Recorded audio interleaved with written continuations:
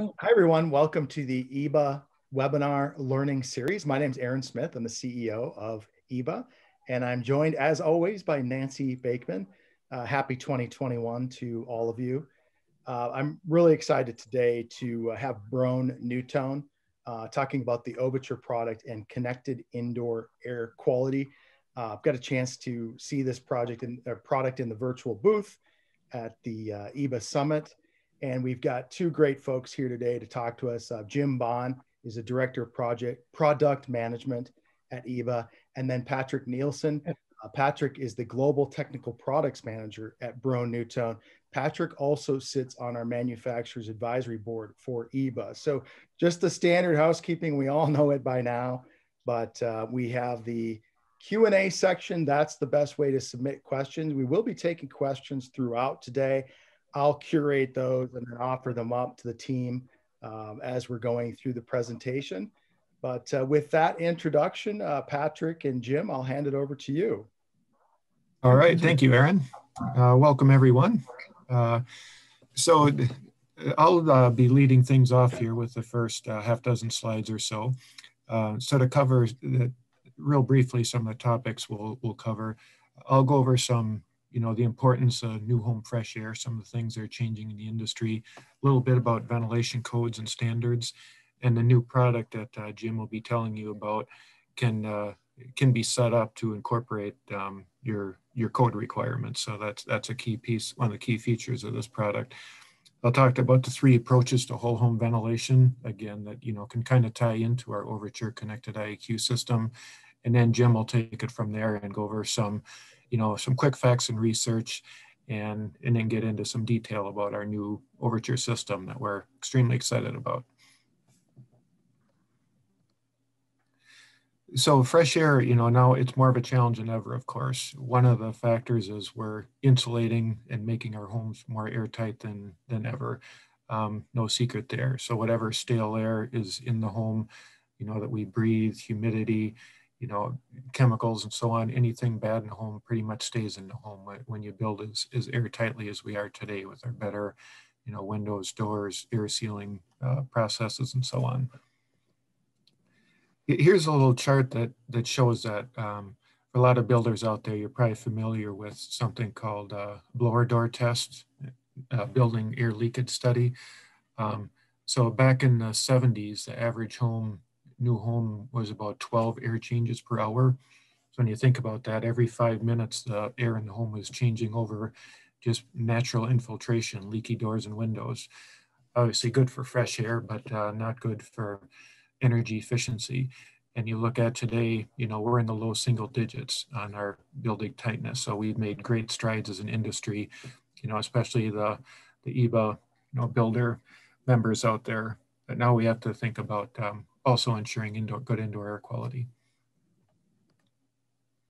Another key difference a lot of people I think don't think about is that windows are open a lot less often.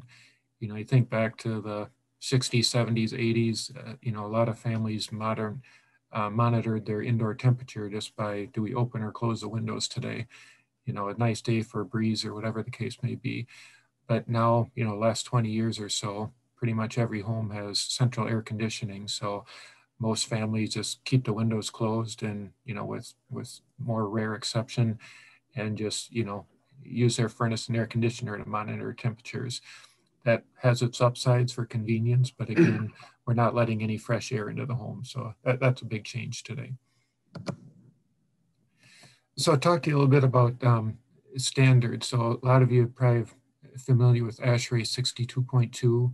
So that's the standard for low-rise residential ventilation. A bunch of smart ASHRAE guys got together and said, here's how we think you need to ventilate a home for good indoor air quality.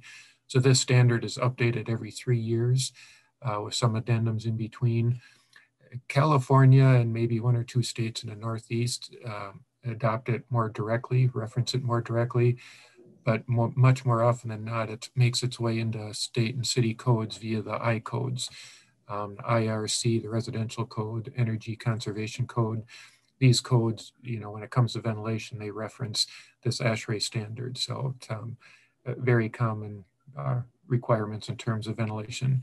And again, our new Overture system that Jim will tell you about, you can enter these as inputs that you want to meet these requirements, and the system will ensure that that happens.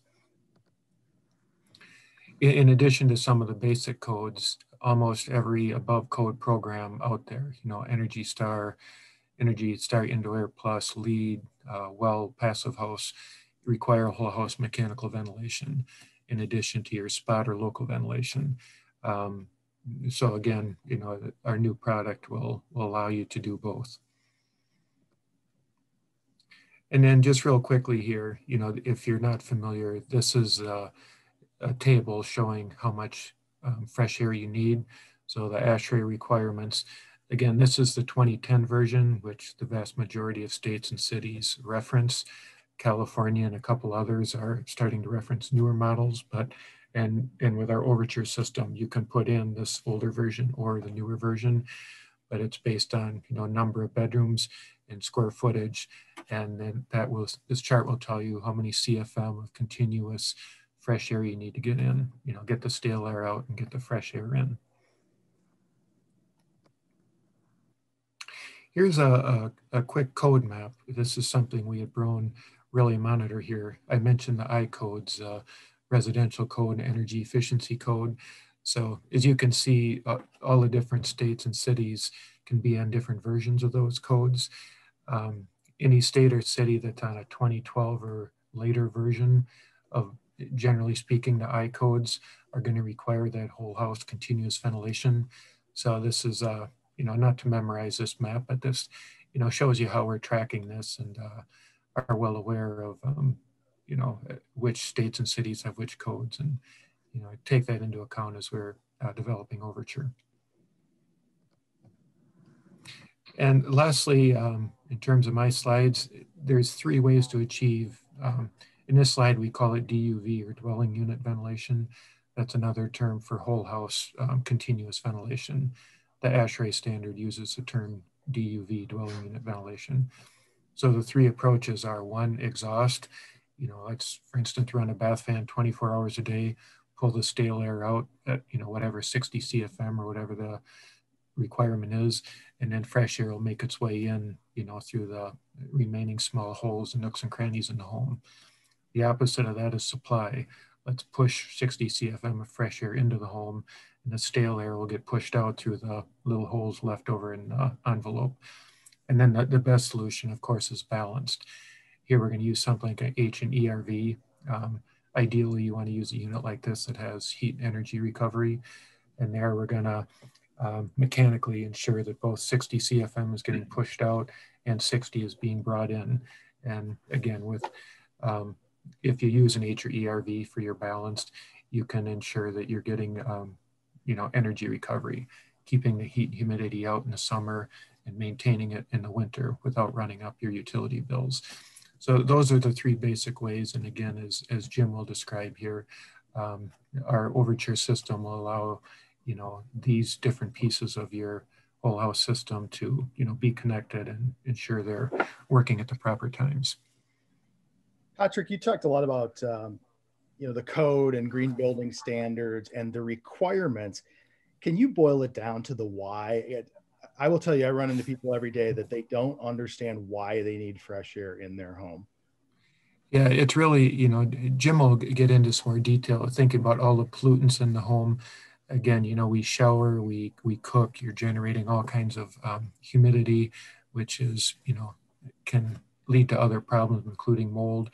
We cook, we're learning more and more that cooking, leads, you are producing something called PM 2.5, particulate matter 2.5 microns or less, that can go right through your lungs and into your bloodstream. Bad news, obviously. If you're cooking with gas, you're generating nitrogen dioxide. Again, not a good thing. So, and you just think of when you build a home, there's your new carpets are off-gassing formaldehyde, and VOCs coming off your cabinets and paint. So it can take years for all that stuff to really off gas, and so that stuff is just lingering. So with COVID, 2020, I think that really opened people's eyes to indoor air quality, importance of that.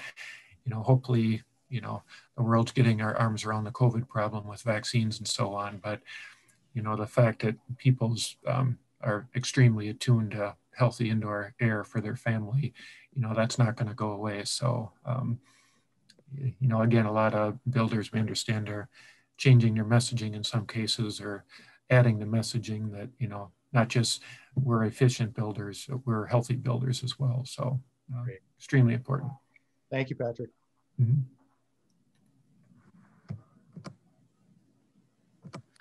Okay, so welcome everyone. What I'm going to do is I'm going to go a little bit deeper into what Pat was referring to. Again, our project here, and when we get to the product, is it was pre-COVID, so we didn't even know the term COVID even existed at that time. But as a ventilation company and a fresh air company, we know that good indoor air quality is so critical to many things that we do. And you know, we're not medical experts by any fact of the matter. So we do rely on a lot of things like the EPA and many articles out there, which I'm sure each of you have read one or another at one time or another. But again, some facts about our home is, again, they're being built and remodeled more energy efficient. And just take the remodel part of it. Most of us during this COVID time spent a lot of money on updating our homes because we didn't go on vacations. We didn't spend the money that we maybe elsewhere spent it. So I'm taking my home that may be leaky and make it more energy efficient. So I have lower bills, and I just feel more comfortable in that home. And with that, we spent more time. We're spending about 90% of our time inside and outside. And that's over the last 10 to 15 years that's really happened, where people with technologies and televisions are better and better, and games and all these many different things, whether it's young or old, they're spending more and more time inside. We go to work, we spend a lot of time at work, we go home, we spend a lot of time there. And if we're not outside doing yard work or doing some activity outside, it seems like inside is where we're at. And a lot of activities are, even our fun activities are inside. So it's yes. Just a quick note, your audio is dropping out intermittently. So I don't know if okay. Yeah, let me get a little bit closer then. So what we need to do is we need to make sure that we understand that being inside is great, but we need to make sure that we understand what our indoor air quality is. And with that, we contribute, there's a lot of things that contribute to that, and Pat alluded to some of them, but moisture, whether we're taking showers or whether we're cooking, moisture is brought up into our air. And what we don't realize is that molds and mildews and things like that are in the air, even though we can't normally see them. We normally see them when they build up to a point where they're resident now on a surface, off-gassing, whether it's cooking, whether it's new carpet that we may put in our homes or furnitures, things like that, particulates, and like I said before, cooking. So all these things have been existing for many years. I mean, way back to grandparents and many years before that. So it's not that it's new to us, it's that we're getting smarter and understanding more and more about it. It's not because our homes are being more energy efficient that we're learning about this. It's just that, you know what, as times change, we learn different things and we take note of different things. So we as a company have been doing this for many years, going on 87 years. And we're trying to, again, bring it as a more important factor to all of our lives that we need to understand. So what are some of these common pollutants? Again, we talked about indoor air quality, and our indoor air quality is actually worse than the outdoor quality today. And yeah, when there's a forest fire in the California mountains, or there's pollution in a major city like New York City, or the major metropolitan cities like Chicago, Los Angeles, yeah, maybe our indoor air is better. But in general, our indoor air is not as good as outdoor air. And so talk about 90% time spent indoors, but it's 2 to 5 more times polluted because of all the activity that we have inside. And what we need to do is we need to understand that so that we can do something about it. And what I want to do is just go through a couple of these common indoor air pollutants that maybe for most of us is, yeah, okay, we know about these things. But when you start thinking about it, the more and more things that we do at homes, whether it's buying new furniture, new things, whether it's just airborne particles that are in there it could be smoke, it could be dust because we just vacuumed and we're creating or stirring up the dust. It could be exhaust from outside, whether I just drove in my garage, closed my garage door, opened my door to come in my house. Some of those gases are coming into my home. Again, not huge volumes, but over time, it does have an effect on our health and our well-being. The ozone outside, again, every time we open the door, open a window, Good and bad can be coming in. And again, how do we regulate that, or how do you understand what that is for the overall indoor air quality in our homes? Household gases and odors and things that we do, cooking and painting, candles, air fresheners, all those things they may be good, and they are good. You know, they're not all bad, but again, how can we regulate that, and how can we manage that so we understand how much of it is good to the point that it does get bad? And again, that's what we're really trying to talk about today, and hopefully our Overture system is going to help let people understand that. It's not really changing the way people or turning off things that people do today. Maybe it's just making adjustments and understanding, hey, I may not have to light candles all the time because it's not really good for me, but to have it as an ambiance or something once in a while is a good thing. I think carbon dioxide, a lot of people don't realize that, yeah, it comes from many different things, but the biggest factor is people. And with every breath that we take, and we take anywhere from 20,000 to 25,000 breaths a day, we're exhaling carbon dioxide every single moment that we do that. So when you think about it, it's again, it's not bad, but if we can control it, we can make it better for ourselves in the way we live within our homes. So a lot of the stuff that you see on the page is probably pretty familiar. You know, we open the door and open our windows, and we get nice fresh air. We all love to cook. We all love to eat in. And even when we eat out and you go into a restaurant, you're again smelling these things that are happening, these VOCs, PM 2.5, CO2, all those factors are out there. And then again, cleaning products. We need them. We can't not clean our homes and live into or have our homes turn into a place where it's not healthy because we didn't clean them. But we just need to understand, what do all these things do for us, and how can we manage our daily living to be a little bit more healthy than what we do before. And then it's all the new things that we get, you know, whether it's a toy, whether it's furniture, whether it's carpet or painting, like I said before. All these are factors that we have to just consider and just make adjustments. And it's sometimes just small adjustments just to understand what we need to do, or just a simple thing of turning on a fan to exhaust some of these fumes that we really can't either smell in large doses or that we can't see. And so again, this is what we want to try to get across to you today. So what are these pollutants? And you know, I showed the home before and listed off all the 5 boxes, but let me kind of go a little bit more detail. When we talk about the formaldehydes or the off gases, it's PM 2.5 and TVOCs. And I'm going to go through these terminologies because this is what people are hearing. You know, it's particulate matter at 2.5 microns or smaller, and those are matters that are smaller than a hair, than the size of a hair, you know, the thickness of a hair. And so when you really think about it, we can't see these things from the naked eye. Under a microscope, yes, we can do that. TVOCs, you know, they're created. And they're, again, they can be invisible. They can be things like grease off of your cooking, or they can be invisible gases that are coming off. So it's important to understand that, you know, these things, even though we don't see it, they happen to be everywhere we go. And so how can we manage and control them, at least understand about them? And we talk about particulate matters, or about just general things. It's CO2, PM 2.5, and TVOCs. When we talk about the outside or the ozone, it's PM 2.5. Is TVOCs. When we talk about all those cleaning products and all the different products that we use, whether it's food products and or the cleaning products, painting, upgrading our homes, doing things for our homes, caulk, any of those types of things that we use that we do get a whiff of or smell or scent from. Again, large doses of those things aren't healthy for us. So again, how do we control it? So we're talking about CO2, PM 2.5, and TVOCs. And then finally, when we talk about the CO2, it's CO2 and TVOCs. And so, again, many of these things come with everyday things that we do, whether it's our favorite pets walking through our home, our children playing and playing on the carpet or playing on the floor, dust erupting from there.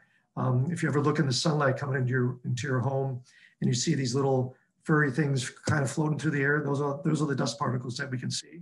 But there's much smaller ones that we can't see, and those are the PM 2.5s and PM 1s and PM 10s that we're talking about. That again, in a relative sense, if we keep our homes clean, it's good. But the more we can turn that air around and exchange air, like Pat was referring to, the better it'll be for our overall lungs and our overall health that we live in a large percentage of our time each day. So when we look at that, again, talked about the CO2s, PM2.5s, and the VOCs. We can't forget about temperature. Every time we turn up the thermostat, turn it down, wherever it may be, that adjusts the relative humidity in our homes. And these are things that are kind of silent that we don't see also. And when we talk about these things, it's that humidity, it's that moisture in the air that we got to make sure is balanced. Relative humidity is anywhere from 40 to 60%. Is that ideal temperature or humidity level that we want to have? When it gets too high, we see moisture on windows. We see moisture on mirrors or walls or ceilings dripping off. When we get too dry, again, it's hard for us to breathe. Our nose is maybe too dry and it feels like, man, I need something just to get some fresh air or some humidity in the air. So all these things have to be regulated. And again, we have furnaces, we have systems on there to put the humidity or to put moisture into the air. But again, is it doing it at the levels we need to? Is that the right levels that we really want to? And a lot of us are very interested in that. We think we have it controlled. But again, hopefully we can show you a system today that'll do it automatically for you. So what is happening to us? Okay, you look at the many things that the EPA puts out. Again, they're not mandating things, but they're very concerned as a federal government agency that we do have good indoor air quality, not only in our homes, but in the buildings and places that we work and visit. But again, the short-term and long-term effect is that it does affect us. So when we talk about CO2 and those types of things in the air, we got to be concerned about those things and just at least take note to it and learn more about it and understand it more.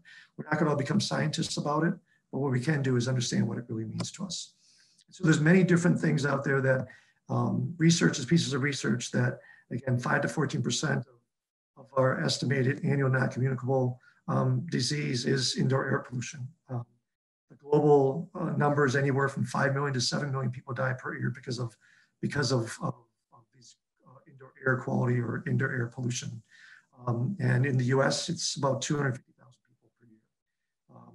Of course, with the COVID here, maybe if we were reacted beforehand, would we have had maybe less deaths? Maybe so, right? That's all for each one of us to look and consider for our own selves. But again, from a company perspective, we really want to educate people and say, you know what, there's some really quick things that you can do to help yourselves. And then Harvard University, again, they're looking at concentrations of CO2 and those types of things that, again, if it was just lowered by 15%, we could really help ourselves out with a healthier indoor air situation. When we talk about Berkeley Labs, they're looking at dampness. And again, what is that relative humidity and the temperature response in there? And this all relates to people that have asthma and people that have other lung breathing problems that, again, we may be fortunate enough, or you may be fortunate enough not to have. And I'm very fortunate not to have it. But again, there's many people, young and old, that deal with bronchitis and asthma and different lung problems that, again, a good indoor air quality could help that and make them more comfortable, not necessarily take the disease away or take it away, but hopefully make it more comfortable and less of a stress on their bodies and their lives. And then finally, we talk about other things like PM2.5. PM2.5 are those things that, again, that we don't think about often, you don't hear very often, but it's simple things like vacuuming and suggestions that cooking and dusting and running your clothes dryer and making sure they're ventilated correctly so that exhaust is not coming back in. It may feel good because it's warm or may feel because it's moist, but it's bringing in other things, again, that you can't see. And again, many different colleges, universities, research firms are doing things, and scientists are out there doing these things. There's plenty of information out there, and just bringing you a little bit just to kind of hopefully widen our eyes a little bit, that there is an issue out there and that we all need to take note of it in some way, shape, or form.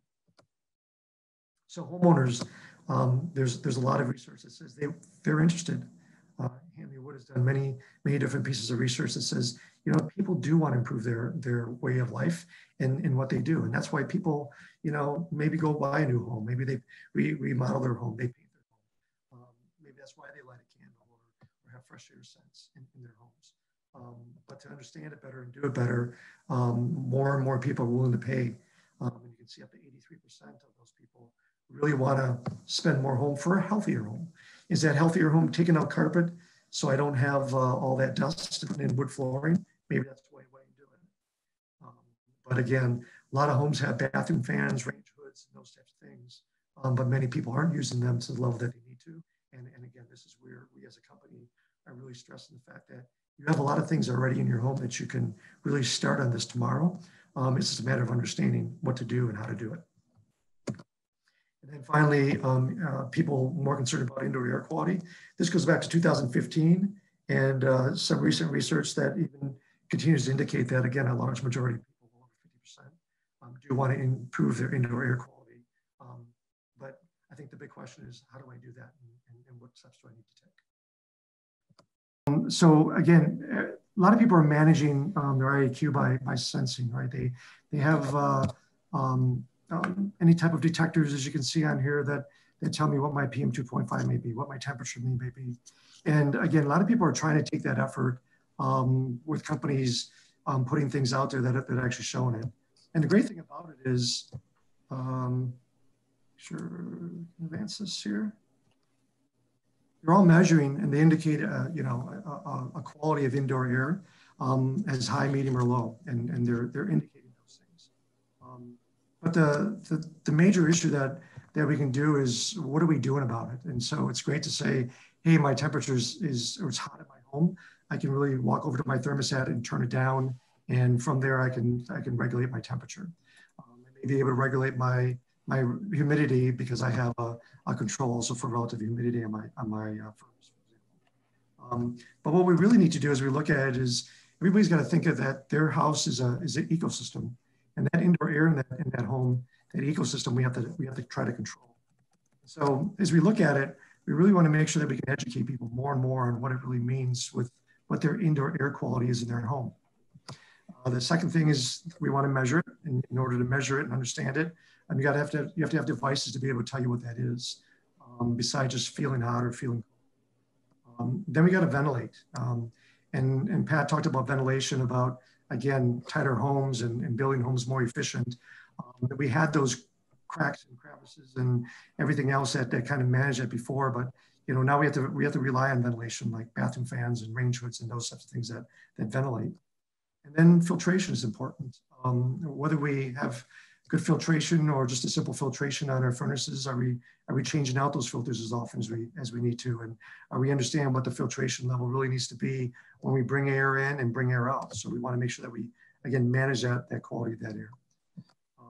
And then air purification. A lot of people have purchased air purifiers and become more and more prominent on site in stores. And they're good. They're really good. But depending upon what you get, it's maybe very located, maybe in a room only, and not for your whole home. So again, we're talking about the whole home ecosystem. And so how are we managing that? And then like we mentioned more than once, fresh air. How do we bring fresh air continuously in the home? When we turn on our furnace, it's not bringing in fresh air. It's taking the existing air and it's recycling that air. The fresh air that we get today is opening the door, opening a window. So we do have options, obviously, to bring in fresh air. There's many companies that have options out there, but it is important for us to continue to bring fresh air as we get rid of bad air. So with that, we come to Overture, and Pat's talked about a little bit while I was trying to fix the audio here, but in Q2 of 2021, we're going to be launching the system, and the system is really going to consist of 3 hardware pieces that will help you sense and manage the automation of the system. It's smart and connected, so it is an app that's going to be driving it, but once you get it set up, it's ready to roll. And then it's going to cover your whole home, so it's really going to manage the whole home environment and not just maybe a small area or small room of your home, just like your furnace takes care of your whole home. And if you have more than one zone within your home, it's even better yet. And so what it's really going to do, it's really going to monitor your home. It's going to sense the pollutants. It's going to activate certain things within your home, and it's going to take that air that's sitting there and maybe stale, and move it around or move it out and move fresh air in. So you always have clean, fresh air within your home environment.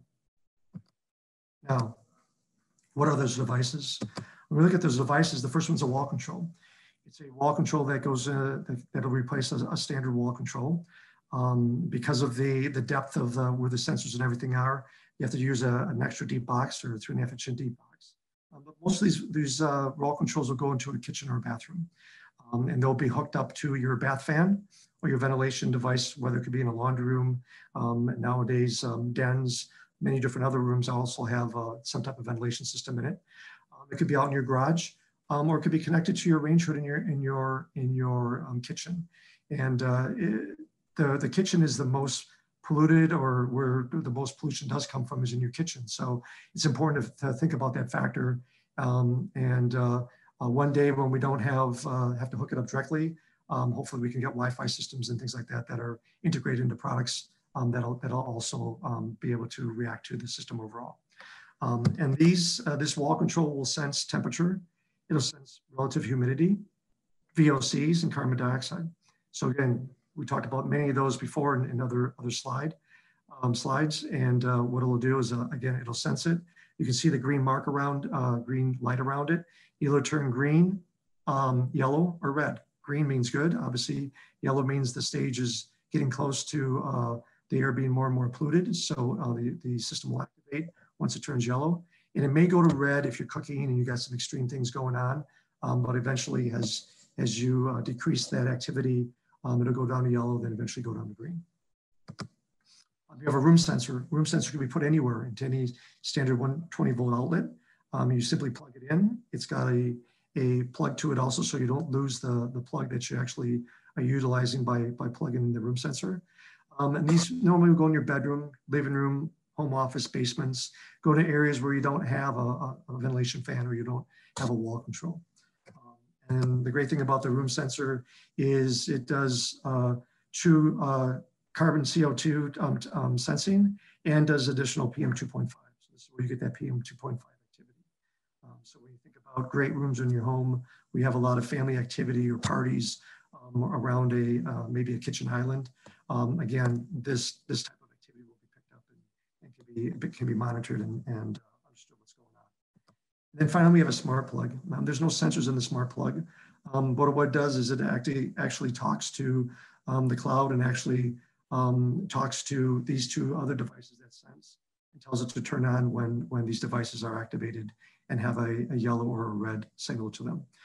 With that, you can plug in ERVs and HRVs. You can plug in fresh air systems, makeup air dampers, and or air purifiers. And so you can imagine this down in your basement where you may have an ERV, HRV, and when my sensor wall control goes off, or my room sensor goes off, it's going to activate my ERV, HRV. So as I'm ventilating out a bad air, I'm bringing in fresh air to replace that, so I have a balanced air system in my home and I don't have negative or too much negative or too much positive air pressure.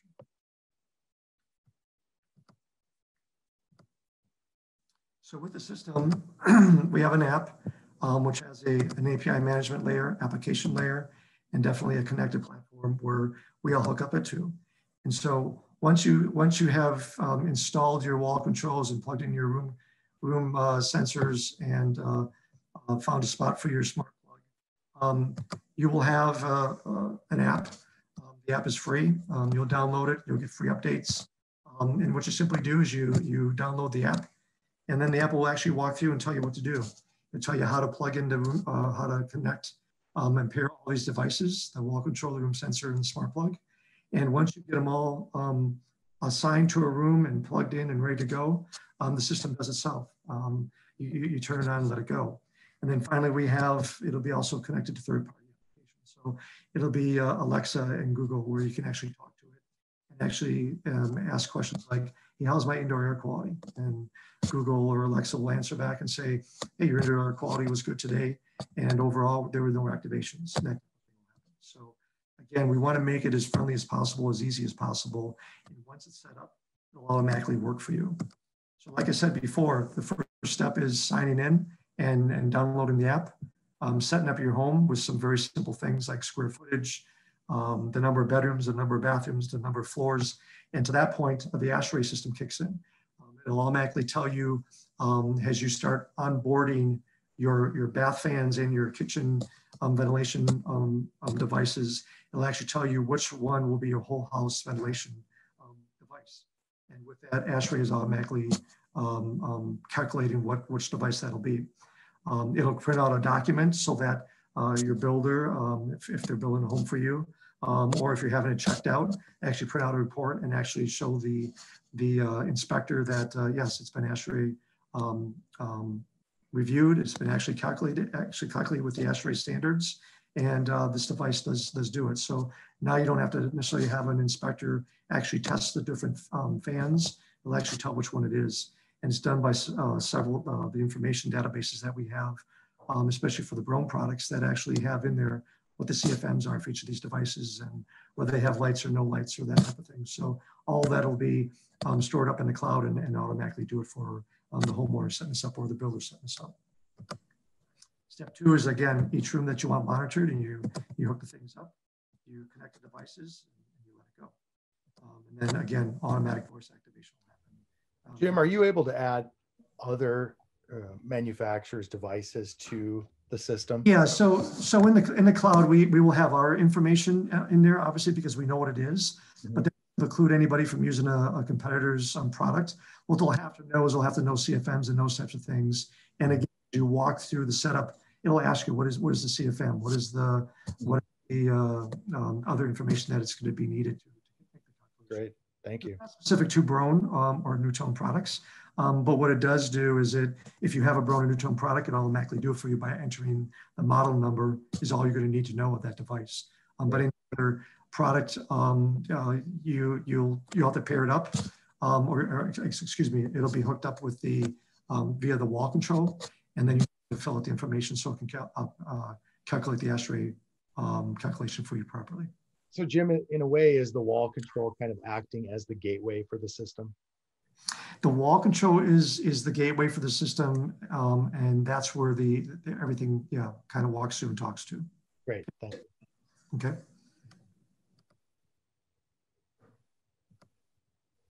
So we Broan have been at this well into early 2019, and we continue to do field testing today.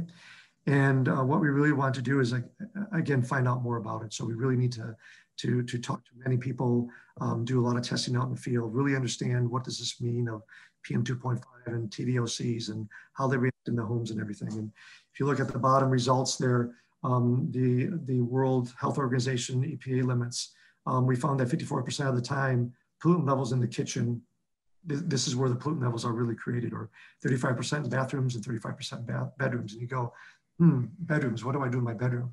Well, if any one of us, obviously we all sleep in our bedrooms every evening, and we take a lot of breaths each night as we breathe in and out, and CO2 is created. Now, if I shut my door, it even captures all that CO2 in the room. So when you think again about pollutants, let's not think about hazy, foggy, mists in my home. It's things that we can't see, and all along been talking about that. It's those hidden things that we got to be careful of, because those hidden things, we inhale them into our bodies, and some of them can't escape. When they don't escape, where do they go? They can get lodged into your walls and cavities of your lungs. And so this is the things that we're trying to look out for and understand more and more, and trying to help eliminate or lessen as we go along. So can we control indoor air quality? Sure we can. And with Overture, I think hopefully you're understanding that there's poor indoor air quality by sensors. Those sensors then activate something to bring fresh air by ventilating, by bringing fresh air and moving air around. And again, it's more than moving air around, it's exchanging air. It's exchanging air out of your home and bringing fresh air into your home. As we go on and on with this program, we're going to be looking at things like, what's the outdoor air and how do we condition the outdoor air coming in? And HRVs do that type of thing. They actually bring it in, filter it, purify it, and make it even better than when it was outside as it's brought inside. So all this is done automatically. And once you get the system set up, just to expound on that a bit, Jim, I mean, some people obviously in the western part of the country are concerned with the outdoor air quality, maybe during a fire event. Will there be a way to monitor outdoor air as well? Yeah, so our initial launch doesn't do that, but we have that already in the pipeline. Oh, great. Hey, if my outdoor air is not as good as my indoor air, I'm not gonna bring the outdoor air in at this point. I'm gonna keep what I have and cycle my air, accordingly that way. But eventually we got to find ways to take bad outdoor air and bring in good air outdoor, make that outdoor air better air. So again, we're looking at many different options and new products to be able to do things like that. Fantastic. Okay. So with that, again, we know we only had an hour. We wanted to leave time for questions and answers. Does anybody have any questions or anything about Pat and I? Yeah. So one of the questions we had is, do you see any challenge with the sensors sensing the conditions inside the wall rather than the room ambient air? I mean, when it comes to the wall control, you're saying? Yeah. So you're plugged in at the outlet. Are you getting some? But are you getting some sensing from something that might be inside the wall opening? Well, so if we take like the room sensor plugged in, right? Or we look at the wall control that's, like you say, in a box in the wall. No, those are all sealed off. So again, there's vents and if you look at the products, and let me quick jump to the products here. If you look at the products, there's vents on the outside. That's where the air is coming in. So if you look at the side of the room sensor, for example, those slits, and there's even more than what you see here, but they're cosmetically and very designed very nicely. There's outlets out there that are doing it. So unless there's a huge amount of leakage around that outlet, for example, you could be getting something from those walls. But again, is that coming from the outside, or is most of that within your cavities of your home anyways? That's just actual sensing. The same thing on the room. The actual box itself is enclosed on the back end, but it's all around that perimeter of that cavity that you're actually sensing or taking the air that's within your home. Great. Jim, are you able to talk to carbon monoxide or radon sensors in the home as well and operate those? So within our studies, we know that the PM 2.5 carbon dioxides, the temperature, humidity, those were the key ones, VOCs. Those are the key ones that are created, time and time again, 80%, 90% of the time. We do know that obviously many homes, and it's been a bigger practice obviously for buying new homes. And I live in Wisconsin, and yes, when I bought a new home, what's the radon levels, things like that. We don't have that today. We don't have carbon dioxide radon today. But again, those are things that we're looking forward to. And what we do is we want to get a simple system that would work for the majority of things, and then expand on it as we go forward, because we know there's issues today just with these 5 things that we talked about today. Great. Jim, what about calibration of the sensors? Is there a requirement to recalibrate over time?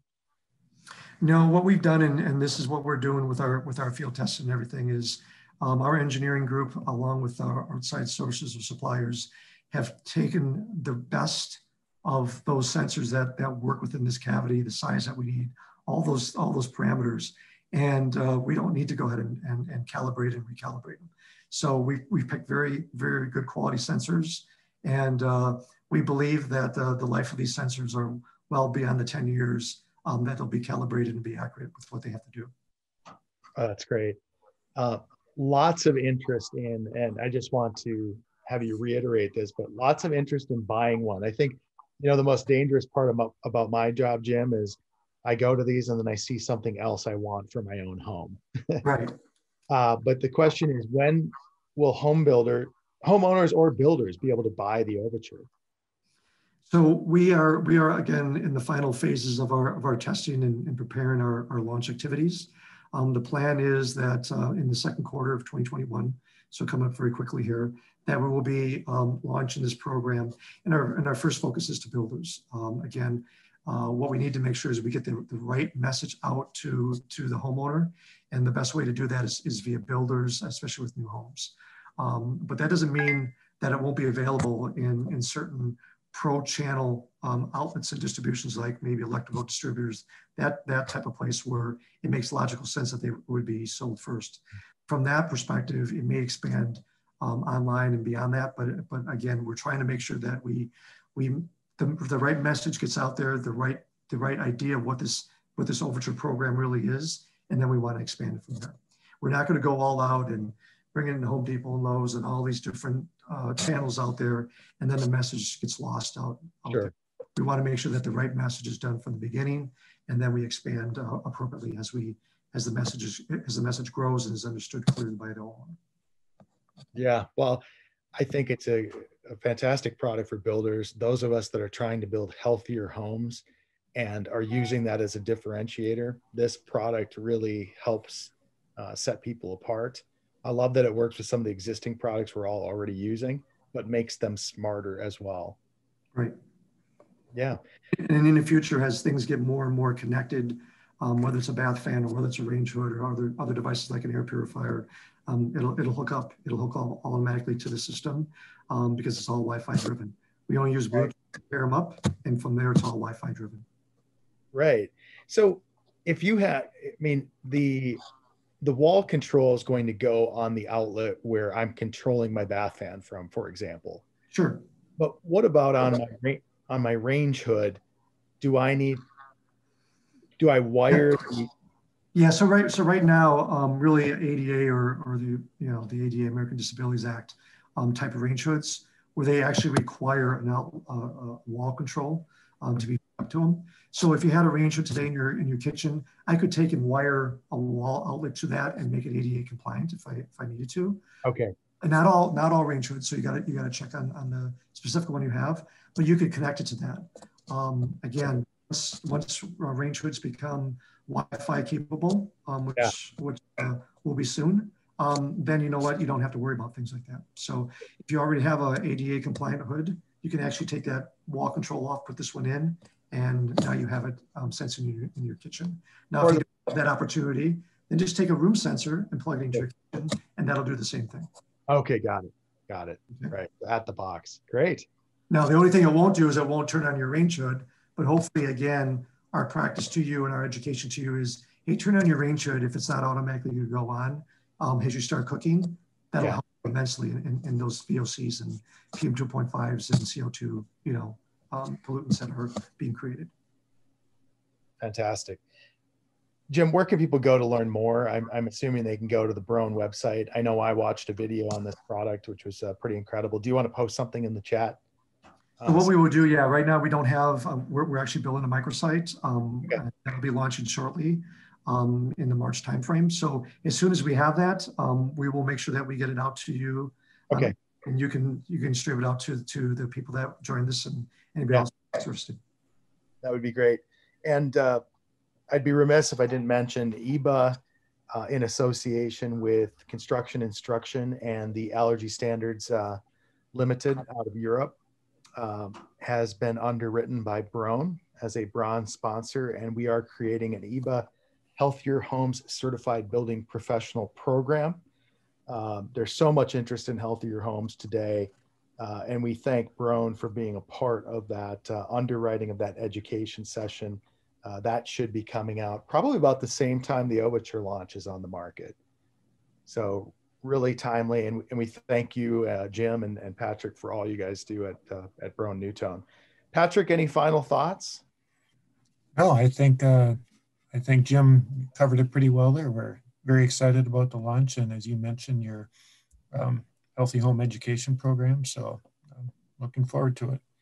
Fantastic. Well, gentlemen, thank you so much for spending time with everyone today. We greatly appreciate it, and we will have, I think we'll edit down the recording for our middle part, but we'll get the recording up at eeba.org shortly. Great. All right. All right. Thanks, everyone. Thanks, Nancy. Bye. Thanks. Bye. Bye.